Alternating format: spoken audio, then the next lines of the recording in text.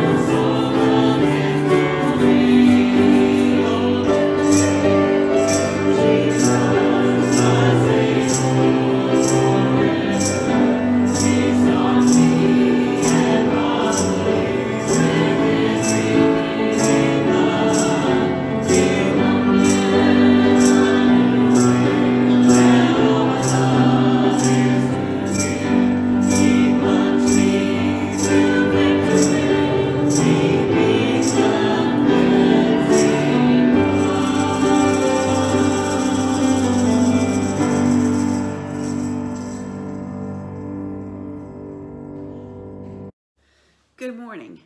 This morning I want to talk to you about what it means to be holy. When we say God is holy, God is pure. What does that mean? It's hard to to kind of wrap your head around, isn't it? And to really understand those words, what it means. So I brought some things to try to help us understand that. I have some chicken broth here. I use chicken broth for all sorts of things, to add to my soup or to add to different dishes that I'm cooking. So it says chicken broth. But you know, when I look on the ingredients, it says chicken stock, yeast extract, water, carrot juice, celery juice, onion juice. That sounds like a lot more than just chicken broth, doesn't it?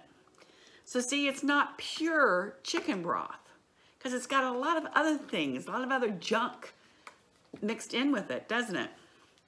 Let's try something else here. Here we go. This says 100% apple juice. Apple juice, okay? Well, let me just check the ingredients. When I look at the ingredients here, I see apple juice, there you go. But then I see water, ascorbic acid, citric acid. That doesn't sound like 100% apple juice, pure apple juice, does it? I mean, they've added water to it, I guess, to make it go further. So that's not 100% apple juice, is it? That's not pure. Who doesn't like chocolate? Got some chocolate kisses here. Who doesn't like chocolate? So let's look what we have here. What's in the ingredients here? Let me find the ingredients. Okay, milk, cocoa butter, chocolate, there's some chocolate, soy. Okay, so not pure chocolate, is it? It's got other things in it. Lemonade, lemonade, lemonade. Made with real lemons. Okay, what else is in it? Water. Lemon juice. Sodium, salt, potassium, calcium, a sweetener, a yellow dye. So that doesn't sound like real lemonade, does it? It's not pure. But alcohol, that's a good thing to have around the house to clean a wound, or, you know, so it's alcohol. But wait, I don't know if you see this, it says 70%. So it's not pure either. No, it's not pure either. See, when we say that God is pure, He is completely God. He is different from anything else because He is 100% God. He is pure. He is holy. Our pastor is preaching this morning from a passage in Isaiah, and it's about a man who was able to see God. And when he saw Him, he said, I am a man of unclean lips. You know what that meant? That he wasn't pure. He wasn't completely clean as God is. He's not, because, you know, he has said some things that probably he shouldn't have. He has done some things that he shouldn't have. He has other stuff in him, other junk in him, just like some of these other things that we have that makes so that it's not pure. It's not completely what God is. That's what it means to be holy. So listen to our pastor this morning as he talks about the holiness of God. And listen to him, because we are to be holy, clean, as God is holy. So what does that mean? Listen and see if you can figure that out.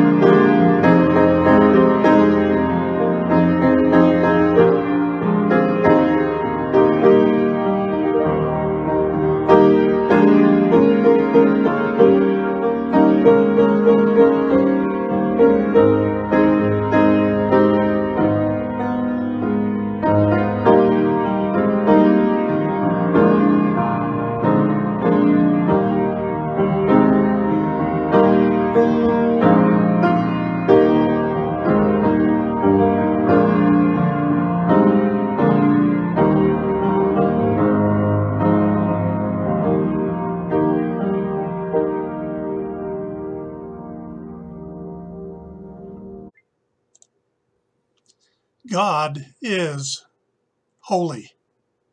He's different from all else, distinct in essence, unique in the universe. He transcends his creation. He's separated from sin. He's completely other. If you could only understand one thing about God, understand this: God is holy. God's holiness is so far above us that we could not understand anything about him without his revealing himself to us. He's expressed himself and his holiness in creation. He's instilled his holiness within us by giving us a universal moral code to order our lives. He's revealed himself to us through angels, through prophets, scripture, through the indwelling Holy Spirit, and through Jesus Christ, God in the flesh. Yet, if we should pore over the many revelations of God in an attempt to comprehend his holiness, we would fall far short of grasping just how utterly pure he is. To find ourselves in the presence of God's holiness immediately prompts a sense of awe. We shudder to realize just how much our sin separates us from him. We tremble that the royal robes of his righteousness far exceed the filthy rags of any goodness that we pretend to possess. In response to this introduction, let's turn to Scripture to understand God's holiness more clearly. Isaiah's calling as a prophet of God may be found in Isaiah chapter 6. Would you turn there with me? Isaiah chapter 6. Isaiah was in the temple on the occasion of the king's death. King Uzziah was 16 years old when he became king, and he reigned for 52 years. During the period of Uzziah's reign, the nation prospered. Deserts were reclaimed by water conservation. Jerusalem's walls were constructed. A large army was maintained. The nation's prosperity under Uzziah was considered to have been a result of the king's fidelity to God. At the end of his life, however, King Uzziah developed leprosy as a direct result of disobedience to the temple priests, who forbade him from burning incense on the altar. He was forced into isolation due to the contagious nature of his disease. Without a cure, he used pottery shards to scrape the decayed skin from his body. His clothing was burned to prevent anyone from coming into contact and contracting the leprosy. It was a pitiful ending to a king who had led the nation to such great prosperity. Set in juxtaposition, Isaiah sees a vision of King Uzziah and the Lord. From the filthy rags of the king to the overflowing train of the Lord's robe, Isaiah describes an encounter with the holiness of God. Please follow along now in Isaiah chapter 6 as I read verses 1 through 7. In the year of King Uzziah's death, I saw the Lord sitting on a throne, lofty and exalted, with the train of his robe filling the temple. Seraphim stood above him, each having 6 wings. With 2 he covered his face, with 2 he covered his feet, and with 2 he flew. And one called out to another and said, Holy, holy, holy is the Lord of hosts. The whole earth is full of his glory. And the foundations of the threshold trembled at the voice of him who called out, while the temple was filling with smoke. Then I said, Woe is me, for I am ruined, because I am a man of unclean lips, and I live among a people of unclean lips. For my eyes have seen the King, the Lord of hosts. Then one of the seraphim flew to me with a burning coal in his hand, which he had taken from the altar with the tongs. He touched my mouth with it, and said, Behold, this has touched your lips, and your iniquity is taken away, and your sin is forgiven. What a magnificent scene! Could you picture that in your mind? I saw the Lord sitting on a throne, lofty and exalted. What an amazing contrast between the earthly king who failed his people, sinned against the Lord, and died a leper's death, and the almighty, omniscient, omnipotent God. Maybe Isaiah had in mind the throne of King Solomon, the most prosperous king in Israel's history. It was written of Solomon that his throne was perhaps grander than any other. It was fashioned of ivory and covered with gold. It was set with rubies, sapphires, emeralds, and other precious stones that shone with the most brilliant, the most dazzling, the most fascinating hues and colors. In 1 Kings chapter 10, we read that his throne was placed at the summit of 6 steps, so that the king was high and lifted up. The 6 steps led to the seat. On the first step, a golden lion lay facing a golden ox on the opposite side. On the second step, a golden wolf faced a golden lamb. On the third step, a golden tiger faced a golden camel. On the fourth, a golden eagle faced a golden peacock. On the fifth, a golden cat faced a golden rooster. And on the sixth, a golden hawk faced a golden dove. Higher still, above the throne, a golden dove held a golden hawk in its beak. King Solomon's throne was the talk of all the reigning kings and princes. They came to marvel at its wonders and admire its beauty. Later, the throne was carried off to Babylon by King Nebuchadnezzar, who had conquered the Hebrew Empire. It was then absconded by the Persians before disappearing into obscurity. If an earthly king's throne could be so adorned, how much more adorned would be the beauty of the throne of the Lord in heaven? Oh, that's what Isaiah was seeing in his vision. The Lord is the divine heavenly king whose throne is secure in heaven, high and exalted in the universe. Isaiah sees God on his throne, high and exalted, high and lifted up. Isaiah's vision then includes the exalted imagery of the Lord with the train of his robe filling the temple. Typically, the train of the robe is linked to the majesty and power of the king. The imagery of the robe is taken from the practice of earthly kings. As one king defeated another king, he would cut off the defeated king's train and sew it to his own train. Eventually, this train became longer and more glorious as he was the obvious victor from many battles. Solomon's train, the skirts of his robe, flowed downward from the throne onto the 6 steps and out onto the palace floor. Even the train of the great King Solomon paled in comparison to that of the Lord, whose train filled the temple. In this case, the exalted Lord's train filled the entirety of the temple. The Hebrew king did not have a throne in the temple because the king was not an object of worship. Thou shalt have no other gods before me, says the Lord. So, whether Solomon or Uzziah or one of the many other kings of Israel, the king's throne was in the royal palace. But when we see the throne of the Lord in Isaiah's vision, it is located in the temple, the place of worship. That's the most appropriate because the Lord is holy.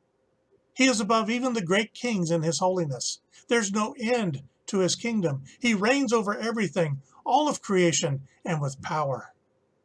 The throne is high and exalted. The train fills the temple.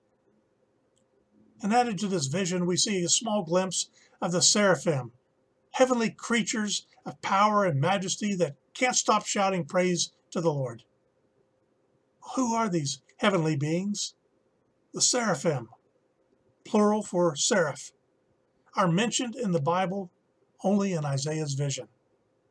The word seraph means burning one or fiery one. Does that describe their form? Are they flames of fire that fly around the throne of God? Perhaps. Yet Isaiah's description has them bearing the resemblance to humans with faces, feet, hands, and voices. They worship in a loud voice continually before the Lord, declaring, "Holy, holy, holy is the Lord of hosts. The whole earth is full of his glory." The seraphim are the worship leaders that lead all of creation in singing glory to God. Who are they leading? A multitude of the heavenly hosts? Surely. The faithful of every age from every continent? The stars and the planets? The birds of the air, the fish of the sea, and every other living creature that moves on the earth?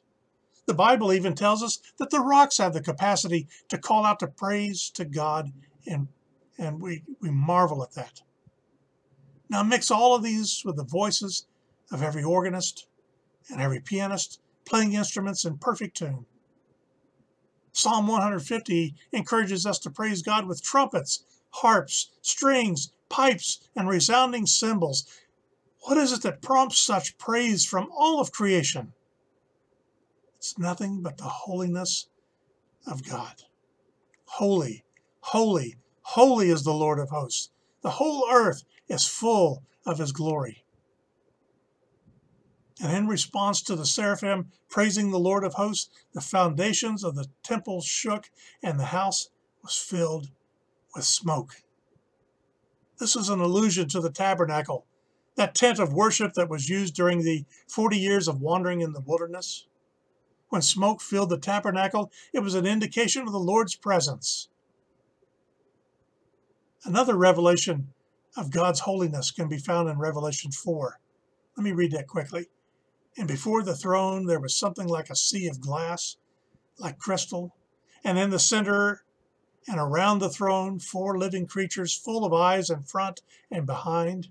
The first creature was like a lion, the second creature like a calf, the third creature had a face like that of a man, and the fourth creature was like a flying eagle. And the 4 living creatures, each one of them having 6 wings, are full of eyes around and within, and day and night they do not cease to say, "Holy, holy, holy is the Lord, the Almighty, who was and who is to come." And when the living creatures give glory and honor and thanks to him who sits on the throne, to him who lives forever and ever, the 24 elders will fall down before him who sits on the throne and will worship him who lives forever and ever, and will cast their crowns before the thrones, saying, "Worthy are you, our God, who to receive glory and honor and power, for you created all things, and because of your will, they exist and were created." And the 4 living creatures, each one of them having 6 wings, and full of eyes around and within, and day and night they do not cease to say, "Holy, holy, holy is the Lord God, the Almighty, who was and who is, and who is to come. These marvelous created beings never cease to declare the eternal holiness of God. He's eternal. The Lord God Almighty, the one who is master over everything, the one who has created all things, the one who has all power, he is God, and he was, he is, and he always will be.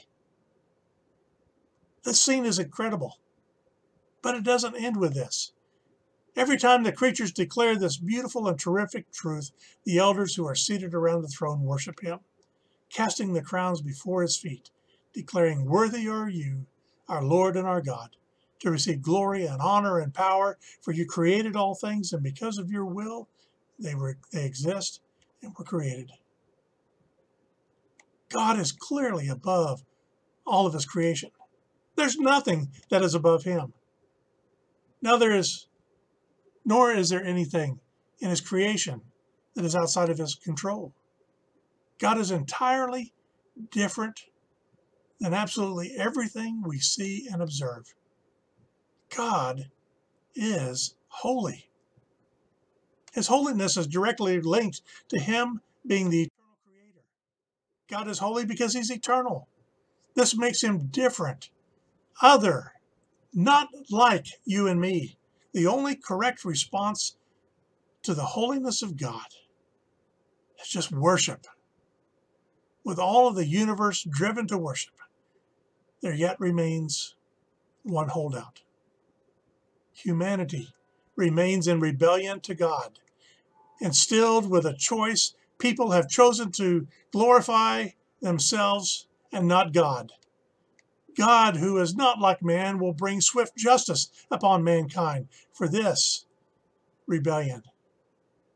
Because God is different, other, holy, he has not left us alone to perish under his justice forever. He did something that no man would do, nor could do. He provided a spotless lamb to be sacrificed so that all who call upon Jesus Christ would be saved. God made a way through Christ for sinners to enter into the presence of God once again and worship.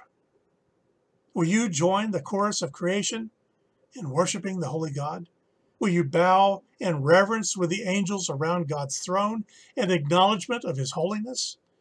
Will you admit your own sinfulness and come to this holy God for forgiveness? Listen to how Isaiah's vision concludes with a message of hope for you and me. Then one of the seraphim flew to me with a burning coal in his hand, which he had taken from the altar with tongs. He touched my mouth with it and said, "Behold, this has touched your lips, and your iniquity is taken away, and your sin is forgiven." I urge you right now to bow in praise to God. Confess your need before a holy God and receive forgiveness for your sin. Cleve is going to play the Lord's Prayer. I would like to draw your attention to the words of that prayer. You know them well. Our Father, who art in heaven, hallowed be your name. Hallowed means greatly honored, revered, holy. I urge you to sing along with a great sense of awe as you sing to this holy God.